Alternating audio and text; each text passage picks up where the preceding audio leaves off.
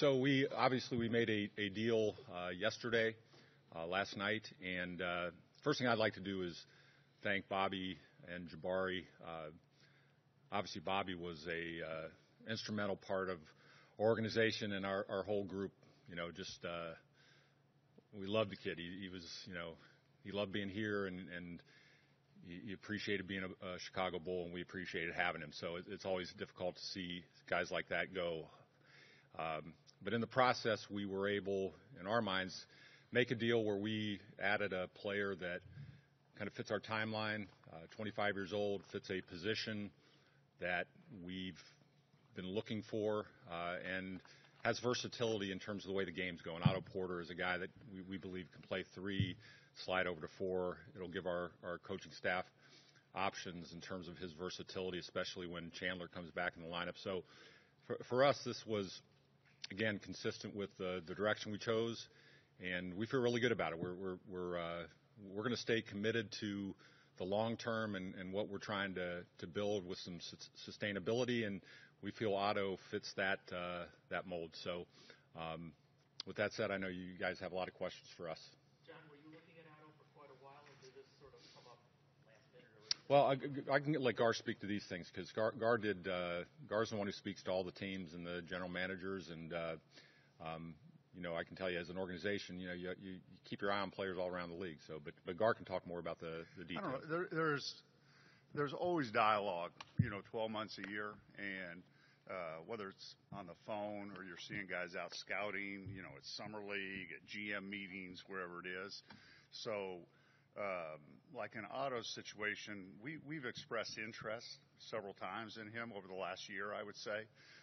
Both Ernie and Tommy Shepard, who's his assistant.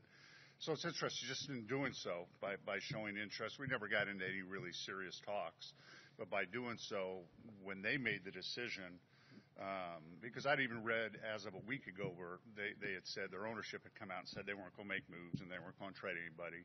And obviously they made a decision for whatever reason that's going on there that they were going to explore moving him, that they called us, and that's where the talks got started. Gar, what do you think was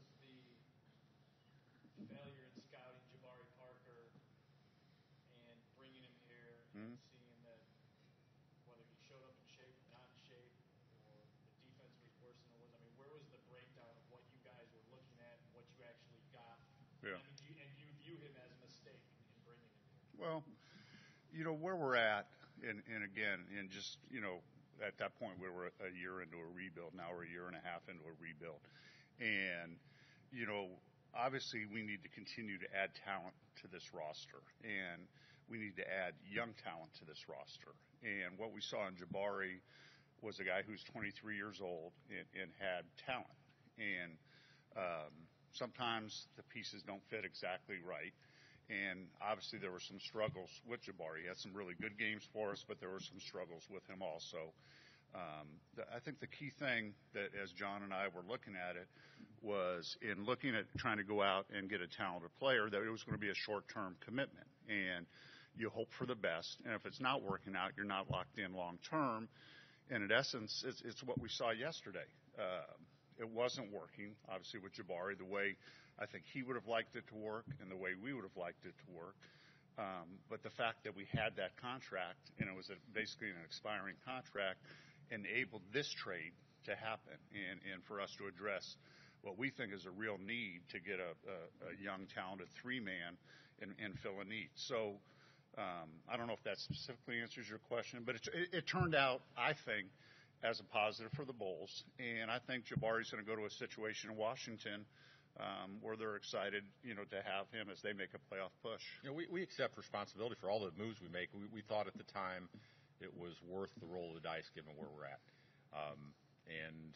It didn't work out for either party. And that's sometimes it happens, but it has allowed us, as Gar said, to make a move that we were happy with. Do you have to reevaluate how you're scouting guys and what you're looking for? I mean, you've been doing this for a long time now. Do you need different eyes or a different way of viewing guys? I mean, if you feel like, we've really missed on this guy? Yeah, I like our process. And we've got a veteran staff, scouting staff. I like the processes that we go through. I think when you look around the NBA and you evaluate, drafts and guys that you pick up, you're going to see that there's hits and there's misses. And if you really, and I'm going to defend our scouting staff here, if you really dig deep as far as how we've drafted, for instance, over the last 10 years, and the analytics will prove this, that we have drafted very, very well. So I like our staff, like our process, and obviously scouting is going to be a huge, huge part of what we're doing today and what we're doing moving forward.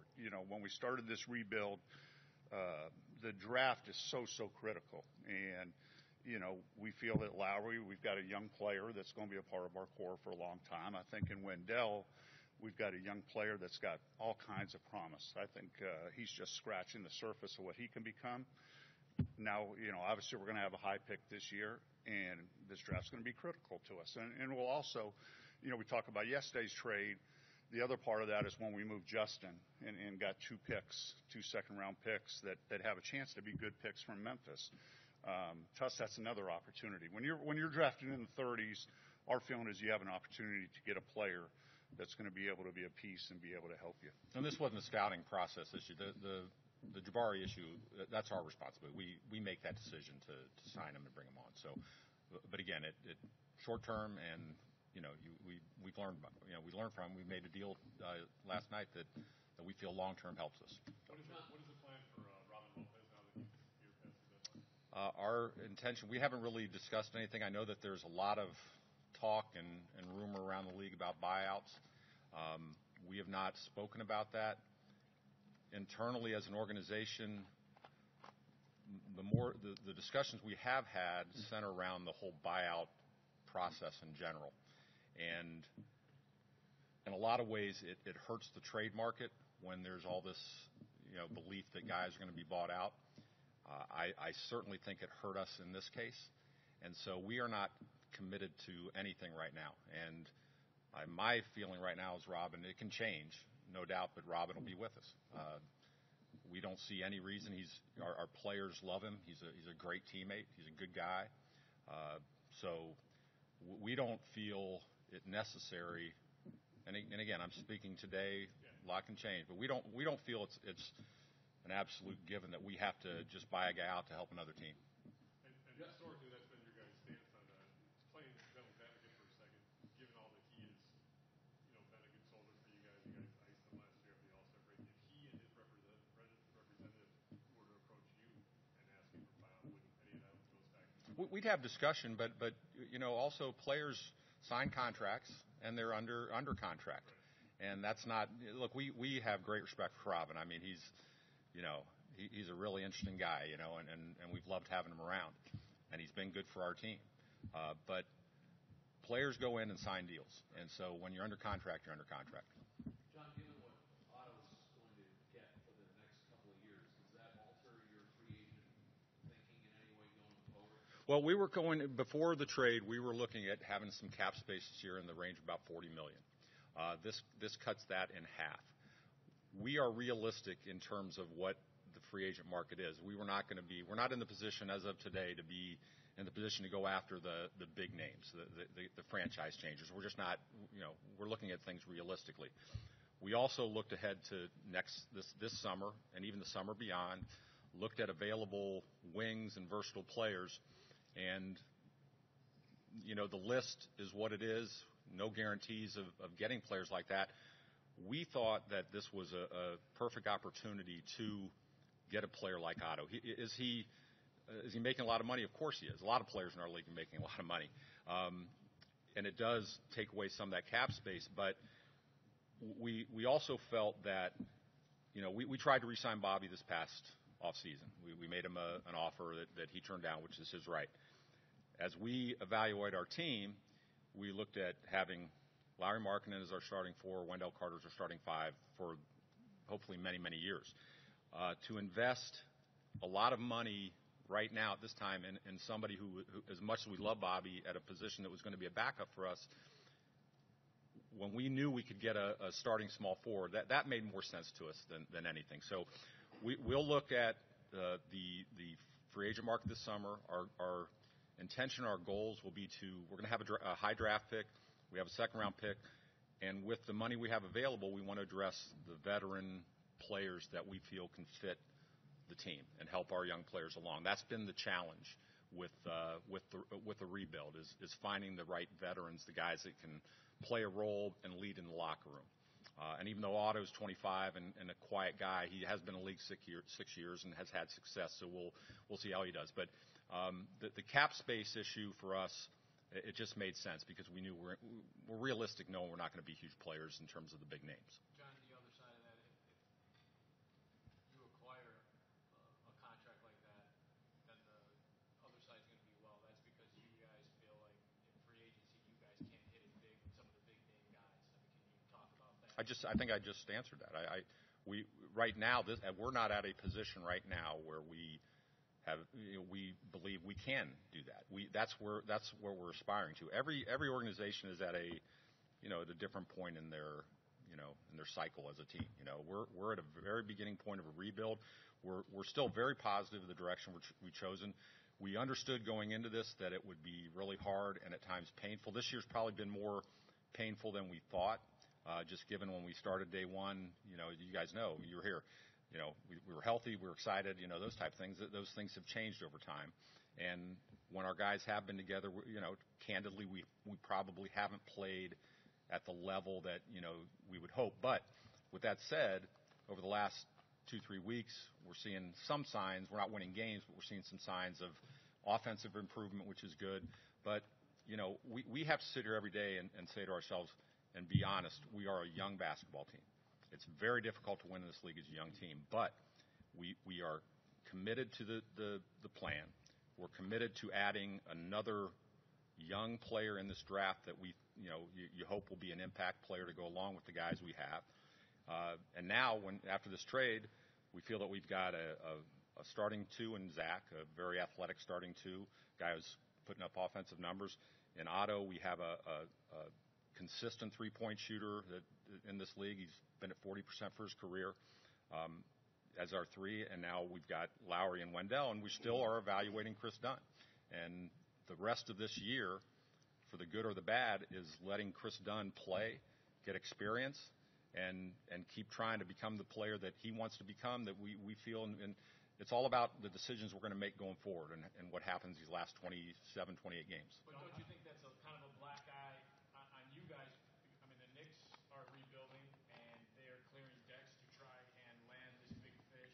And when you have a hometown guy in Anthony Davis who has made no indication that he wants to come here, I mean, do you guys kind of wear that as, we're the Chicago Bulls, we should be a major player, and we're not? I mean, is that embarrassing for this front office? No, not at this time. We're trying to get there. We were part of the deal years ago when LeBron and those guys were out. We didn't get them, but we were part of that process then. Okay, we were in the game, as New York will be in the game, I'm sure, this summer. We are not at that stage. Is it a black eye? No, no. I don't consider it that. That's our aspiration. We've understood that the process we're in right now is hoping to get to that point.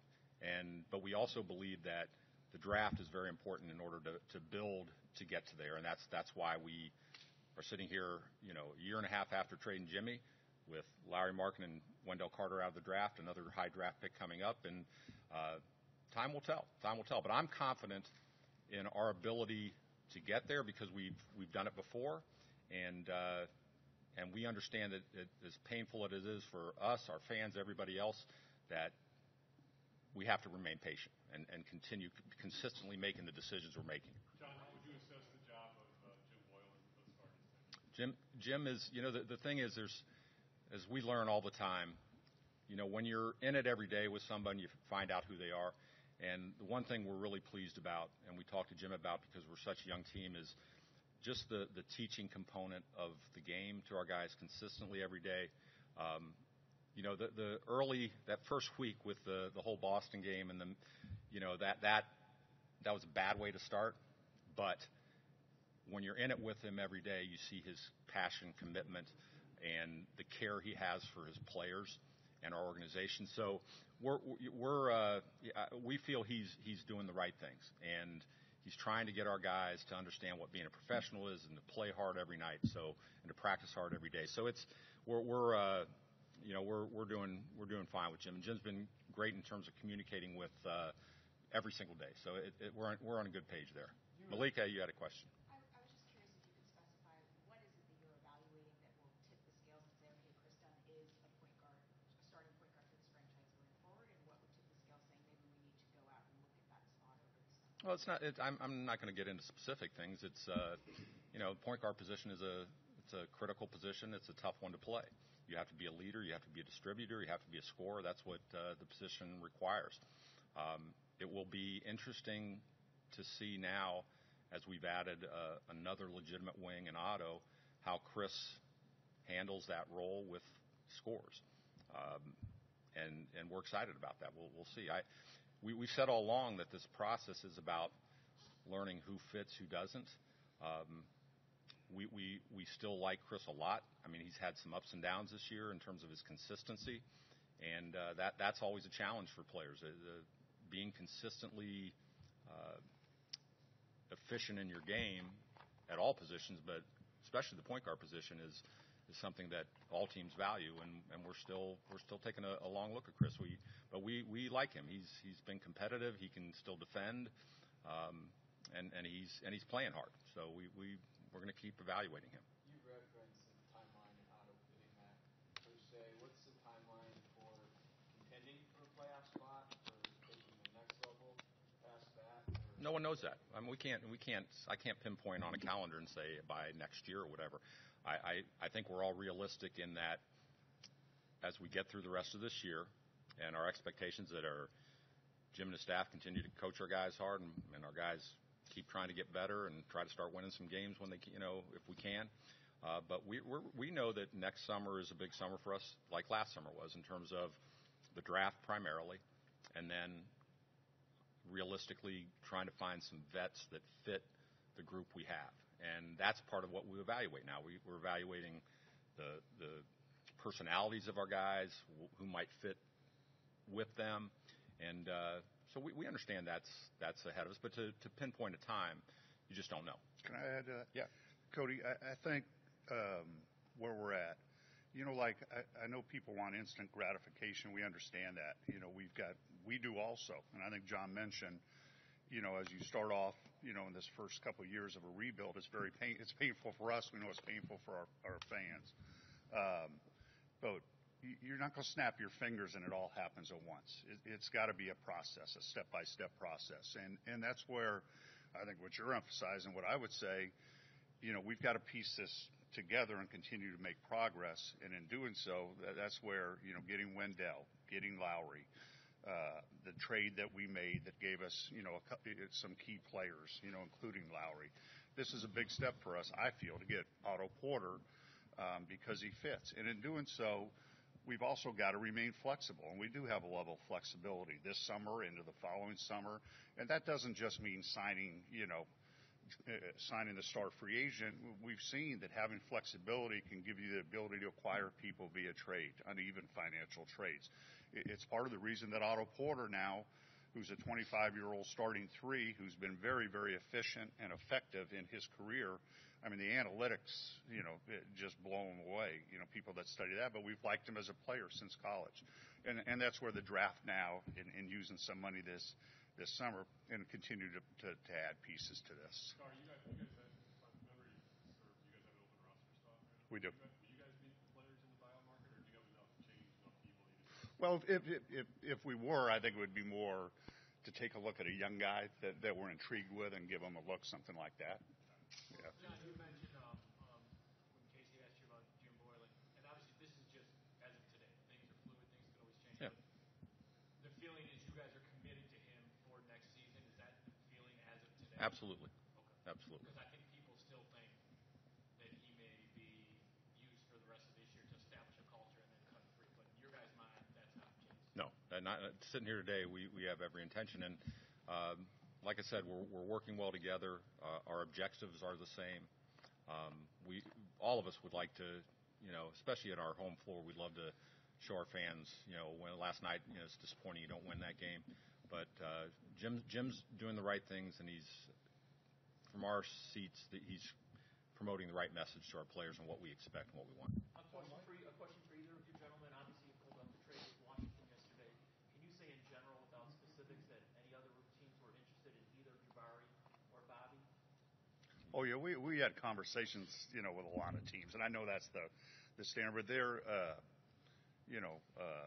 Bobby was really liked throughout the league.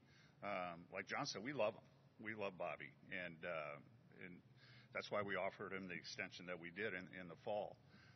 And that's what's really tough when it comes down to trades. We looked at Bobby, who we love, but we've got young starters at 4 and 5, and now we've got an opportunity to get a starting 3 that fits the timeline and how we want to play. But there was a lot of interest there, and there was interest in Jabari. Not on a great level, but people were intrigued by him, and we had a number of conversations in regards to both those guys. John, how do you view the Jim Boyle and Zach LaVine relationship?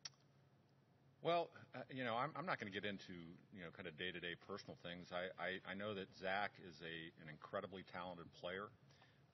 Jim is an incredibly competitive coach and person. We need Zach. He's got a unique ability to score the basketball. You need guys like that. That is part of coaching, and coach-player relationships can be difficult on any level. I played for the greatest coach of all time, and sometimes relationships with players with him and players with him were not always, smooth. That's not to say there's anything going on with Zach and Jim. Jim, one of Jim's great strengths is his constant communication with players. He does not lie to them. He tells them the truth. And Zach is a player that wants to be great, who has a lot of ways to grow, which is exciting, for both sides. So, Jim's doing what he thinks he has to do as a head coach. Jim sits down with Zach frequently and shows him film. They talk about the game, what Zach can do better to improve, those type of things. That's you have, as a head coach, you have to be willing to confront and talk the truth to players, and Jim does that. So, and he does it in a way that's very professional. I think you'd be hard pressed to find players that would ever say that Jim doesn't care about them and wants the best for them. That's how he treats them.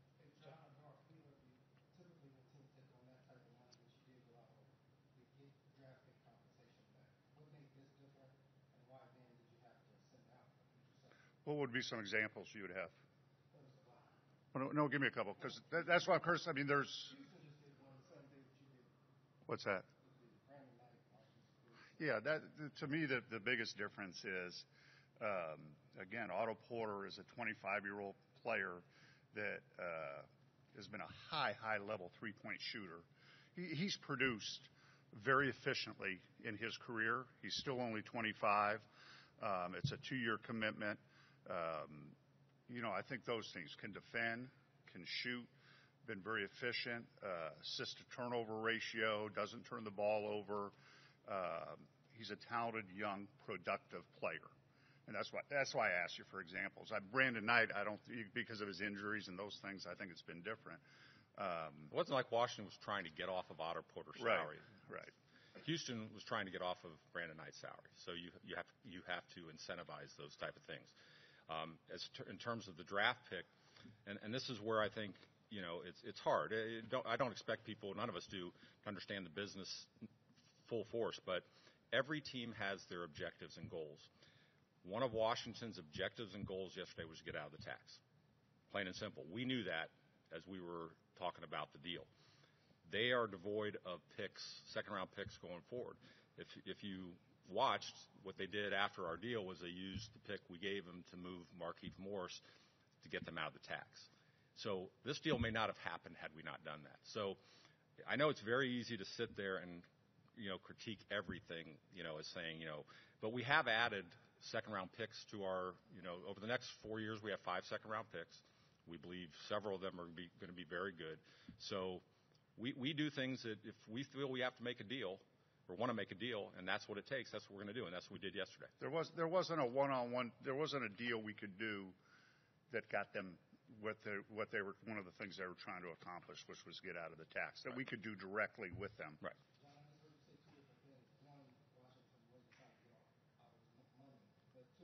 Well, no. I didn't say. I said they were. That wasn't their objective. Their objective was not to just get off Otto Porter. Right. We couldn't do a one-on-one deal. We couldn't do a one-for-one. We couldn't do a one-for-one deal with them. Okay, in terms of just getting them out of the tax just separately. We had to do something extra so they could then move a Markeith Morris to get out. Okay, so. John, the draft could go several different ways. Right. You guys you filled several different positions, so why make the move now, rather than wait and see how, whether you get a small hole in the draft or whatever? You can answer that one. Yeah, I mean, obviously there's going to be opportunities in the draft, and you don't know where you're picking, who's available. And as you guys know that have covered us for a long time, we're going to take who we feel the best talent, the best player, or the best fit for us is. But it's not like we're sitting here today. We still have a lot of holes to fill, and so when we have an opportunity to fill one of those holes, we did so with the trade yesterday. And we need more talent and more depth, and thus looking ahead to the draft wasn't a huge consideration when we can do a deal that we feel addresses a need today with a young player.